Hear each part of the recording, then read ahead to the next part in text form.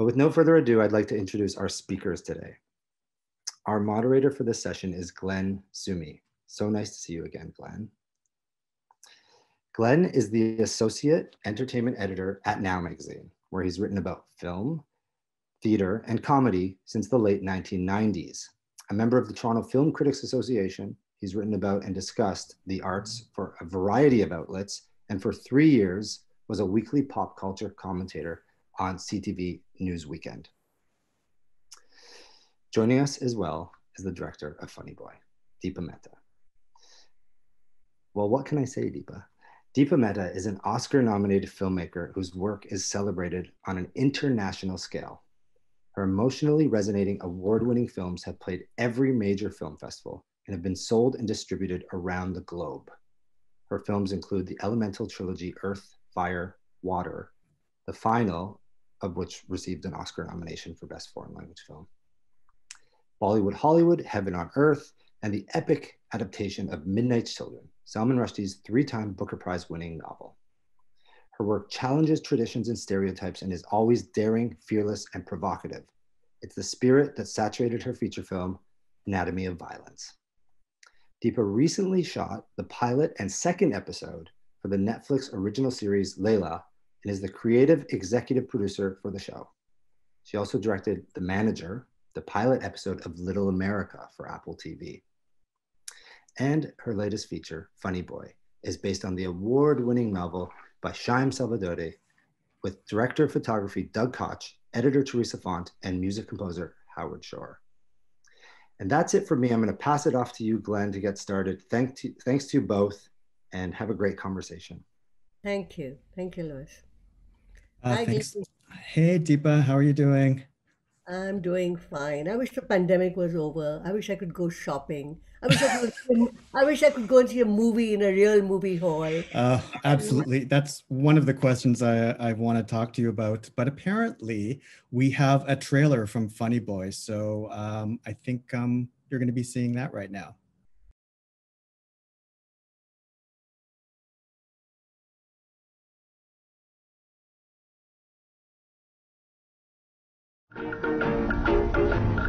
పాటు పాడవా పాటు చేసవా పాడం కొల్లవా పరంగు చెల్లవా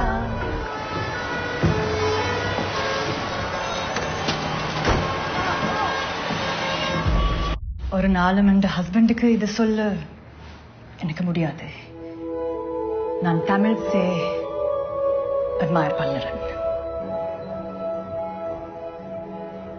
A joyful secret. What's wrong with you? You're a pansy, a sissy, a fag. அவர்கள் தான் நம் மண்ணுக்காக போராடுகிறார்கள். Told them on a belly? A minority with a majority complex. We don't want you here anymore. இந்த ஆக்களோட எனக்கு வரத்து போச்சு. Just like your landlady. බෝඩස්ලා කියනවා මෙයාව යවන්න කියලා. තමගේ අසරණ ගෑණිය මොනවා කරන්නද? Ah, Bimala, Kotia, Sastadia.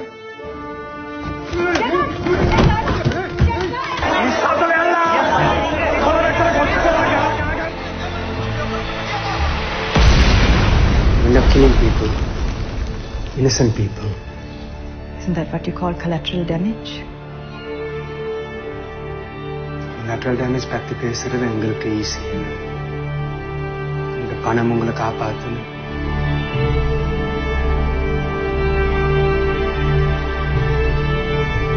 I love you, RJ. I just can't. Hey, my family.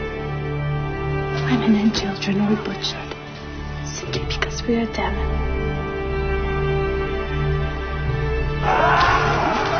It was terrible, Amma. What happened to you? ஒன்றுமில்லை. You are different. The different is wonderful.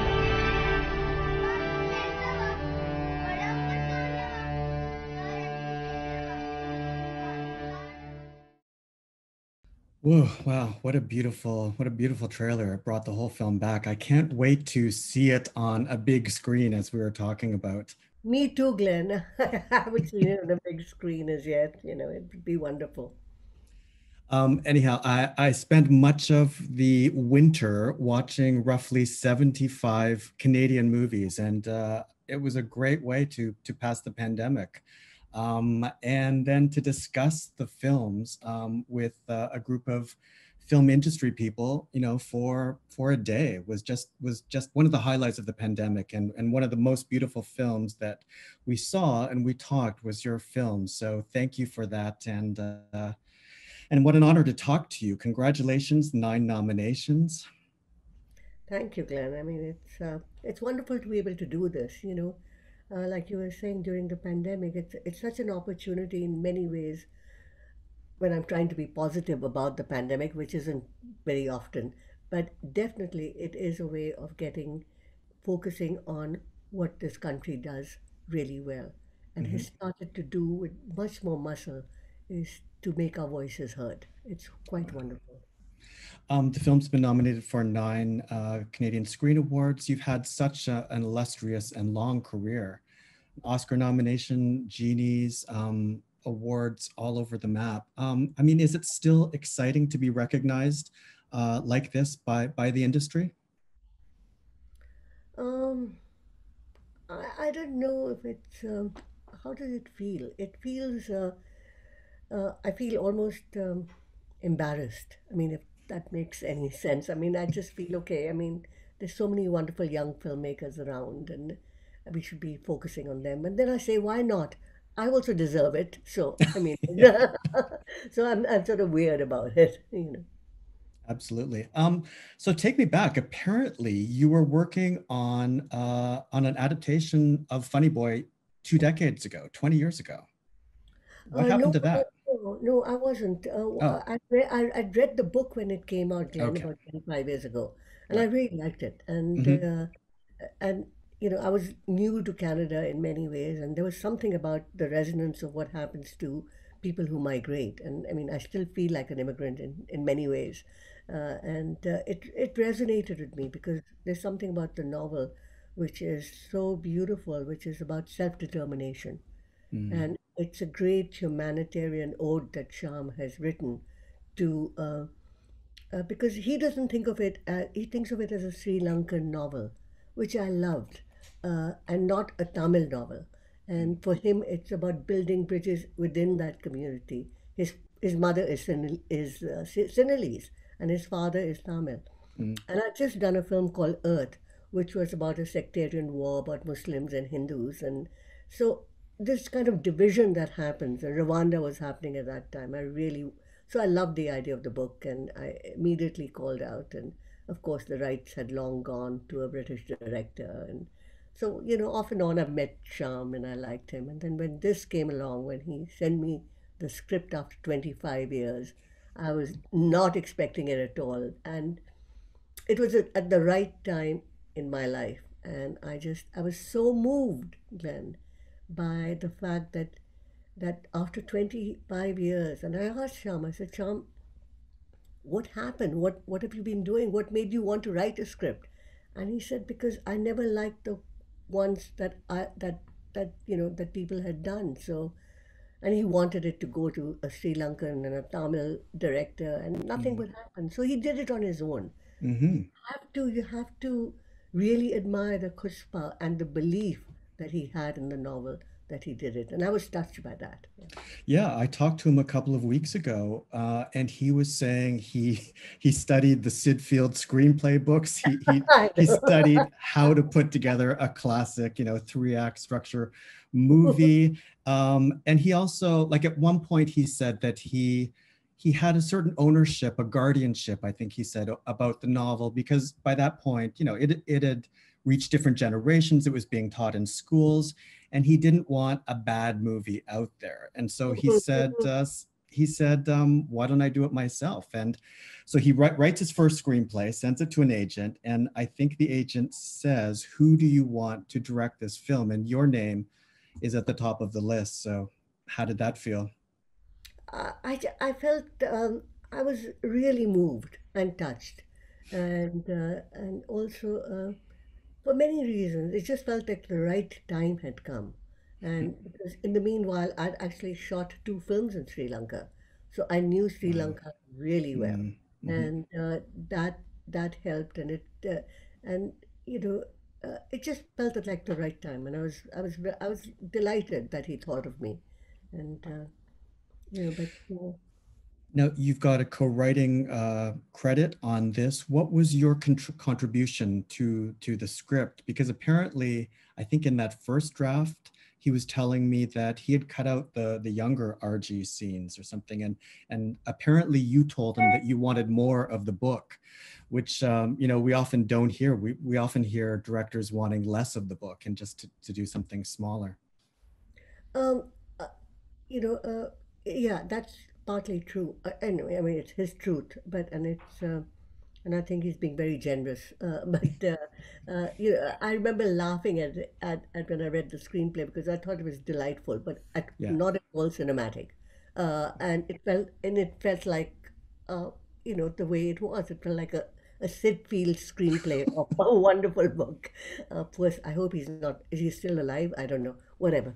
And then and also it was like it was really long. It was about 150 pages, and I said, that's a very long film, and then I felt that and he's so generous and he was so sweet. He said, "What would you like to do?" I said, I'd like to rewrite it and write it with you together. And he was so open to that because, and also I really did love the little RG in the Mm, book. And I mhm. missed him so much that he Yeah. wasn't there. And Yeah. there was much more of a love story between the mother and the Tamil tiger, Mm, which I thought it'd be really nice to make her much stronger and not that her reason for her commitment to the Tamil movement for independence should not come from because she was in love with the Tamil tiger, but because mm. she felt that. So that's the feminist in me, and luckily Sham said go for it. So that's what we did. Yeah. Was it difficult as a director to juggle both that the personal story, because in some ways this is a coming of age story, a coming out story, Mhm. and the political situation, which is very complex. And was it hard to juggle both of those on screen? Glenn, no, it wasn't, in fact, because for me, when I finished with the screenplay and I put it away and I put my director's hat on about a month later. So Mm, then I start seeing what Sham did and what I did and what both of us did together as quite differently. And for me, then that's when I thought it's not a problem at all because the film had by that point the screenplay had become uh, about the story of importance of self-determination and self-determination, whether it's sexual or whether it's cultural or whether it's racial, is about humanitarian movements, and it one led to the other very naturally. From Buñuel said this: when you're particular is the very minute you become universal, and the particular story of RG becoming his own and embracing what was his became the political story of the Tamils wanting what was theirs. mm. You direct children so well in this film. Arush, in Water, in Midnight's Children. Is there a key to approaching how to get good performances out of young actors? I think there is. I mean, I was greatly influenced by the master, I think, of the way master filmmaker Satyajit Ray. I was Yeah. really lucky to spend some time with him when he was shooting, in fact, his last film, Kharbare, in Wow. Kolkata. So, and I've been always, since seeing Pathar Ponchale, I've been always in awe the way he got amazing performances Mhm. from children. So I asked him that, and he laughed. And he said, it's, something to the effect of it's not a big deal, but all you have to do is talk to the kids, to your young actors, and talk to them as if you're their friend and find out from them what they like, what they don't like, what irritates them, what makes them sad. So, and I said, "What do you mean?" And he said, "Well, I asked my actor, uh, my young actor, who's his best actress, or what game does he like? Does he like football or does he like cricket? And he said, when the moment came, I wanted him to be happy. I'd say, think that you won this big game of cricket, and the kid would just smile away wildly. So it becomes about caring for the children and getting to know them in a very sort of normal way. And that's the way I always have been working with kids, is just to tell them, ask them, okay, spend time with them, find them what makes them tick and what doesn't, and then use that. I mean, I'd never say this is your motivation. I mean, come on, kids are not going to do that. But they relate to a moment, They relate to games, they relate to winning, they relate to being pissed off with their parents. Well, that's easy. It's I'm not rocket science. It's not rocket science. I'm curious whose decision it was to have the older RG sit in for the younger RG and vice versa later on in key moments. I mean, it's a bold choice, especially early on when we haven't met the adolescent RG yet, and he's there in a scene. Uh, this came about on set. I mean, completely. Wow. Yeah, and I mean, I hate flashbacks, Yeah. and I thought I'd just do away with that immediately and just and also trust the audience. I mean, you have to respect and trust the Mm. audience. If I got it, I hope that they would get it too. And also, I mean, there was a philosophy behind it for me. I felt that what we are as children makes us what we are as adults, and what we are as adults comes from what is done to us as children, or what we're exposed to as children. So to marry both of them immediately and just really get to it and then leave just felt that it was the right creative choice at that point. Mm-hmm. It's beautiful. I'd like to talk about the locations because they are so important. You've got these two, I guess, estates or mansions or something. And they take on a sort of life of their own. They almost become like a character. And so, the destruction of Archie's home, it almost feels like a character is just, being killed or murdered or something. Talk to me about how you found those locations. Um, I mean, I feel that Glenn. I mean, Funny Boy was truly a collaborative piece. Whether it was the amazing performances from Appa to Amma to all of them, to amazing cinematography by Dakko, who captured Mm, a Sri Lanka that perhaps the people don't know, and I was greatly influenced by the film The Garden of the Finzi Contini, which was also about an upper middle class, Jewish Italian family thinking that their wealth could protect them from what was happening with the interesting. Holocaust. And so to choose locations that showed where these people were uh, and where they came from became very important. And amazing production designer. And also, I think uh, what happened was that because we shot in Sri Lanka, we shot water in Sri Lanka, in Mm, fact, and we also shot Midnight's Children in Sri Lanka mm, because Midnight's Children is a banned book in India. We couldn't shoot it in India, and water had been thrown out of India, so we had to shoot it in Sri Lanka.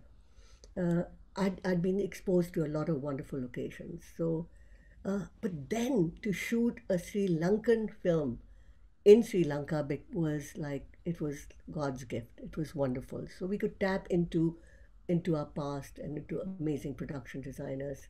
The local people were just fabulous. The art director, the locations person, and but Doug. I mean, Doug. I think the film belongs to Doug. How oh, beautifully he captured it. gorgeous. Those colors, yeah. I'd like to talk about the film's queer content, but I guess we can tell people that Funny Boy, like there's news about it. It's the opening film of the Abamani Queer Film Festival.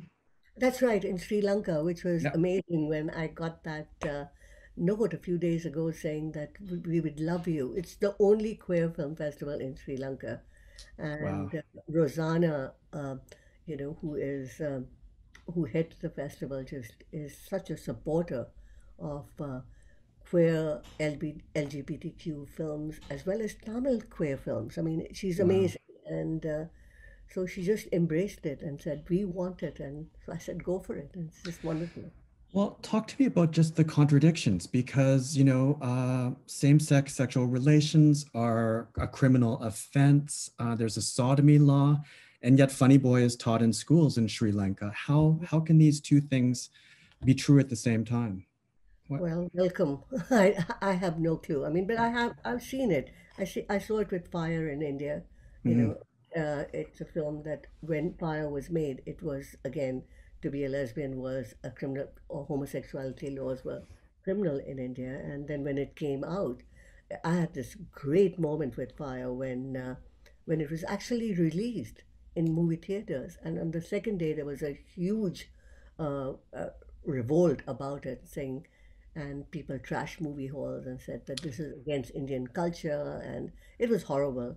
And then there was, which is what I loved about what happened in India, was that a lot of it was packed with women one evening outside the movie hall. It was like a vigil, and they carried candles, and all their placards said, uh, "We are lesbians and we are Indians." So I mean, something happened that was a real shift. So I think, in the same way, the film has really been. We had underground screenings before we had screenings here in Sri Mm. Lanka. Funny Boy, for activists, for queer people, for Tamils, for Sri Lankans, and it was fascinating how much they embraced the opportunity that finally a message of what had happened to the Tamils, how much they had Mm. suffered, had was out there for the world. Wow, that's really inspiring. I'd like to talk about the representation because apparently you were intent on hiring an openly gay actor to play the older Arji. Why was that important to you? It was important to me because of the laws in Sri Lanka, and that it wasn't about race. It was Mm. about self determination again, and it wasn't about Sinhalese or Tamil. It was about the fact that we can as human beings uh, be who we want to be, and it was very important for Sham, and it was important for me. I mean, we looked at many actors and looked many Tamil actors, many Tamil queer actors, Yeah. many Tamil actors who were not queer, and many Sinhalese actors. And then when we met Brandon, who is from Sri Lanka, was born and bred Wow. there, and he is amazing. This is his first film, and he Incredible. was mind blowing. And he was, the point is, it's not easy to take a risk. It's another thing that the book is taught in colleges Mm. and in universities, but a film has so much access to the world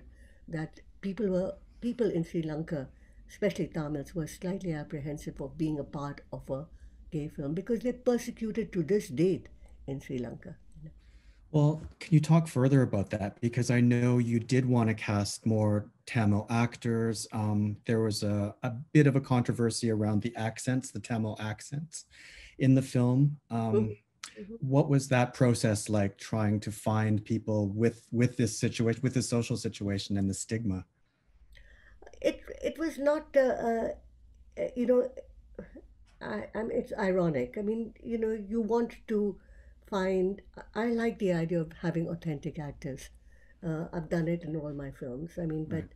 for example, in Water, I couldn't find an Indian girl to play the uh, little lead, the young girl Mhm. who carries the film Water. And finally, I had to find a Sinhalese girl from Sri Lanka. So little Chuya, who's a Hindu from India, uh, actually was played by a Sri Lankan. I mean, so you want to be as true and possible, but you get to a point where either you don't make a film because you don't find the right actor to play it. There's a fine line between representation and tokenism, and just uh, to make it to get Tamil actors when I tried desperately to get them, uh, and and then to make a compromise with their ability to embody those characters didn't seem fair to whatever Sham was doing, which is about building bridges. I mean, and I didn't want to go into tokenism. I really didn't. I mean, you try as much as you can, and it's sad for me. This Um, controversy is not unlike fire or water, which is, but luck, but each to their own. I mean, representation is extremely important. There's no question about it, you but talked not about, at the cost of art. There's a wonderful yeah. quote which I love uh, from Bertolt Brecht, where he says that art is not what mirrors reality, but it's a hammer that shapes it. So what do we do? What are we going to do? I don't know. Mhm. I mean, I think everything is up for grabs now. You mentioned the reaction to fire. There were riots. What was the filming like of Funny Boy in Sri Lanka? Did you getting permits, getting government approval, or to film? Was that a smooth ride, or? Oh, are you kidding? It was a smooth ride. You should ask David Hamilton, the producer. Oh my God, and the Sri Lankan producers. It was hell. It took us 1 year to get permissions, and this is a book that's a beloved book. Hmm. And even then, and if it wasn't for the prime minister then, who was Ranil Wickremesinghe, we would have never gotten permission. But we were there for 3 times for 1 year, sitting outside, the information broadcasting ministry, and trying to get from the National Film Commission permissions. And basically, they were. It wasn't the queer content as much as the way the Tamils were being portrayed as victims. They didn't Mm, like that. So. wow. Did you shoot any of that stuff that you had to go through? I mean, that would be a good extra for, a DVD or a Blu-ray as a documentary. Oh, I wish you were there and you thought about it. Those days, I mean, if I could get through a day, Glenn, of not wanting to tear my hair out, and many times, the producers would say, "This is really, forget it. Don't do this film." But I just felt I was fighting for something that was very important. Voices that don't get heard should get heard. Whatever their accent is becomes irrelevant, doesn't it? I'd like to shift to something different, but it's something that filmmakers must be thinking about in this day and age. It's streaming versus theatrical releases. The film came out here on CBC Gem. Ava DuVernay's Array Releasing bought the film, released it on Netflix around the world. I guess you can't argue with just the reach that a streaming platform like Netflix or CBC Gem has. But what are your thoughts, as a filmmaker, on streaming Fine. versus theatrical? Well, I'm going to sound my age, which is fine. I mean, I love movie halls. I love the fact that I love going to a Cineplex, and buying the popcorn, and then you make a commitment. You Yes. sit there, and Fuzzy Peach, I love too. It's just those little things that, I mean, it's terrible, but which are associated with cinema, which you sit there quietly, and then you see a few Mhm. ads, and then it starts and the magic begins. I mean, I just find that beautiful. But I also think that having done stuff for streaming services, that it's a wonderful. If there was a combination of both, I'd be ecstatic. Mhm. Mhm. What it's sort of weird that I would complain about it when Martin Scorsese has embraced it for The Irishman. This is what you have to do. That's the reality. But if somebody could see a movie in a movie hall, Funny Boy in a movie hall, as well as see it on Netflix, why not? Mhm. Or YouTube. We've got some questions coming in the Q&A function here, and I'm going to read one out. It's from Talia Faubert, who asks, how is directing an adapted screenplay different than an original, and what challenges come with directing an already successful novel? Oh, it's a very good question. I mean, I think that I've written my own screenplays. I've also. This is not my first adaptation. I mean, I Right. worked with Salman Rushdie on Midnight Children. Hmm. and I worked with Babsi Sidhwa on her wonderful Ice Candy Man, which became Earth. So this is my Yeah. third adapted novel. But I think it's the relationship that you have with the writer. And if the writer feels, which I did feel in all three cases, that I really respected what they had done, it became a collaboration. And once it becomes a collaboration, I felt that they really added to the screenplay because they were the originators of this vision, and and because we got along, and I respected them, and I guess they respected me, that we actually I loved what they did and they loved what I did, and that's where it starts, is actually respecting the written word. I'd like to, I mean, we are in month 14 of a pandemic. Can we talk a bit about, making movies during pandemics?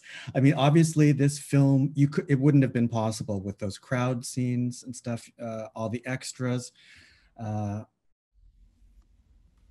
It was we'd actually finished shooting before COVID hit the world, mhm, uh, but but we were editing in Sri Lanka. I mean, we were editing in Madrid. Sorry, wow.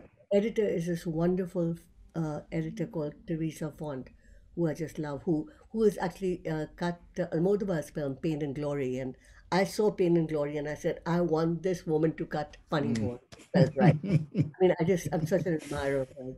So we finished editing it, and the day we finished editing it was the last flight that we got from Madrid to Toronto. Wow. And after that, all hell broke loose. So post production was a nightmare. You spoke earlier about the Tamil. I mean, we knew that the Tamil was really dodgy for three of the actors, specifically, Mhm, and we had booked a studio in Sri Lanka, in Colombo, to actually go there and get and dub it, because mhm, that's, I mean, I've done many films before, and that became out of the question. So wow. it was really difficult, and we had actors we did it on cell phones. I mean, we couldn't, they would hide in their closets to be quiet, and the amazing sound team here, Sim, uh, Mhm, would uh, would get it in on their studios. It was a very, very long and a very tedious process. The post production was, yeah. but Wow. finally we did get it. I mean, by that time, I think I had screened the film, telling a person, in fact, your compatriot from now, when he'd come for the screening, I'd said, I'm so happy you've come, and but please be aware that the Tamil is very dodgy, Mm, and we will fix it as mhm. soon as the studios open. But unluckily, he didn't care too much, and all hell broke loose. And so people actually made decisions about the controversy about the language without having seen the film. Mm. There's another question from a Heather Seaman. Care to share any projects you're working on now? I was going to get to that too. And has the pandemic inspired any future projects? That's a good question. No, the pandemic hasn't. Oh, yeah, in fact, it has. Yeah. So thank you. Because I feel very strongly now that there are two projects that I'm considering really carefully, and both of them are fabulous. And uh, one is a horror film. So I think that's a direct result of the pandemic, where I said, Yeah. okay, I really, this I could get into, psychological horror. And the other is an all-out comedy, Mm. and that is also another result of, it's a period comedy. Like, what are they called, Glenn? You're the person who would know. Remember that wonderful film with Heath Ledger, um, about A Knight's Tale? Do you Oh, A remember Knight's A Tale. Knight's Yeah. Tale? Yeah. So that energy Yeah. of India after the mutiny in 1893 Wow. is, I mean, it's so funny and it's so smart, beautifully written. Yeah. And do you have a feeling that people want that sort of escapism after, the horror that we have been living through over the past year? You know, I don't even think what people want. I really don't, because then I'll Yeah. really get stuck. That's what I want. I mean, after the, during the pandemic, I really want to go into the depths of despair with a horror film or the unknown, and I want to be right out there and crazy with Yeah. something like, this hysteria. Yeah. Wow. I'd like to talk about the music in the film, Howard Shore's score. I mean, it's such a fascinating blend of cultures, and I noticed too these sort of little references. There's one, I think, to The King and I think that's Hmm. the musical that they're rehearsing, and Yeah. then there's a Dr. Zhivago reference, Yeah. which I guess is that again a sort of a romance set against world-changing events. Was that all intentional? Did that come from Howard? Was it in discussion with you? No, Howard did. I mean, he knew what I wanted to do, which was Right. that when before you start filming, you have to get rights to the certain songs that will Right. be, so we had to do it much before. But he Right. knew exactly what I wanted. I mean, I knew I wanted Sting's "Every Breath You Take" Oh, for, for for that lovely, that magical scene totally. between Yeah. Brandon and Shehan, who play RG, and also King and I, and that was what they were rehearsing, in fact. So it was easy to do Right. that. But the idea of the pop references, whether it was to capture a time of the 70s, and what happens to upper middle class and what they listen to, which is all the references that that everybody else in the world is listening to. So it captures a time, and Howard knew about that. And what Howard's music did, which is brilliant, is actually weave the timeline for RG and what happens to the Tamils, the Mhm. explosion. And it starts off with very gently, and it's peppered with all these pop references, and then it explodes. But he does that so subtly. I mean, it was, I feel really blessed having worked with Howard, Teresa Fong, Doug Cole. I mean, these are amazing, amazing people, and all the actors. To swoon over, Glenn, totally. You mentioned those two films that you're working on. Are they what kind of stage are they in now? Well, both of them are finance, so I mean, it's just Wow. a question of when to shoot them, and where. Where is a big question, because they're both feature films, and they aren't. So And are you optimistic we're going to get out of this, with the industry intact? I think what the pandemic has proven is that there is such a desire to see works of fiction or documentaries. I Mm, mean, we need art much more than we ever did, and this cinematic art is I think it can be a balm. It can help you pass the time or forget how difficult it is. So we've learned the importance, if anything else, of cinema during this time, I feel. absolutely. And thank you again for this wonderful film. I just rewatched it on the weekend, and it was just gorgeous. So moving and heartfelt. And as I said, I can't wait to see it on a big screen properly with the popcorn and the candy. So Glenn, we have a date, okay? okay, You we'll do and it. me. Okay, Okay. sounds good.